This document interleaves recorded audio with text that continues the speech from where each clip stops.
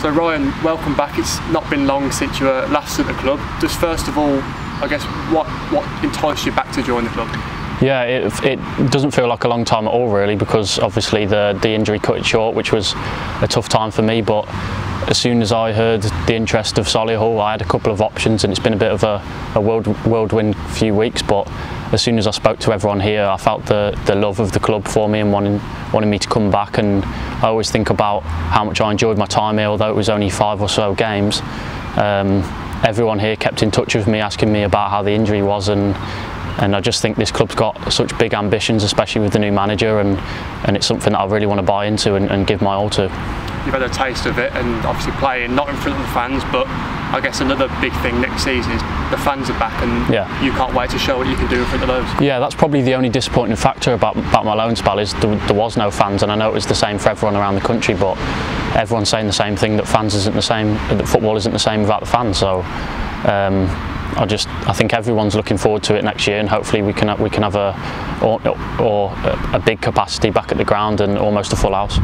You mentioned the ambition at the start of this football club. In your eyes, what is a successful season? Promotion, it's got to be. I think that's got to be everyone's aim in this league. You're not going to aim for relegation, so why can't this club be pushing towards the top end? I think they've got the squad from what I've seen last year, and obviously the manager will try and bring in his own kind of players, but from what I saw last year and the way this club's going, it looks like it's on the up. Let's just touch on the first spell.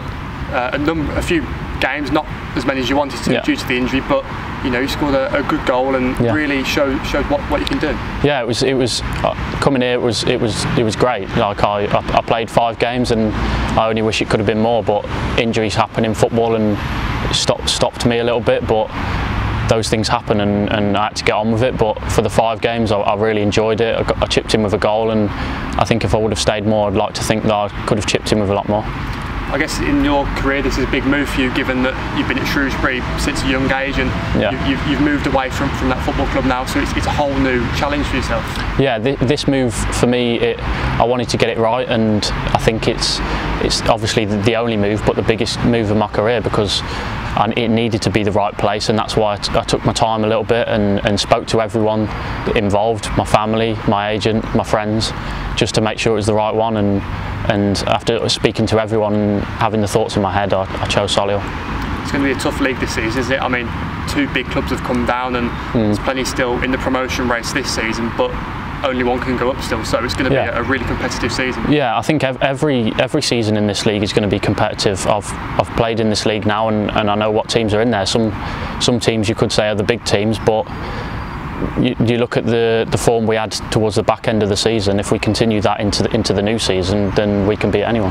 That's key, isn't it? Momentum from last season, 10 wins from 14, and I guess the lads will have been in high spirits. Yeah, that's what I mean about they've got a good squad here, because when I was here, I saw the quality day in day out in training, and then we produced it in the games during the back end, and even when I left, they continued the form, which was good to see. Ryan, thanks for that, and good luck. Thank you. Cheers.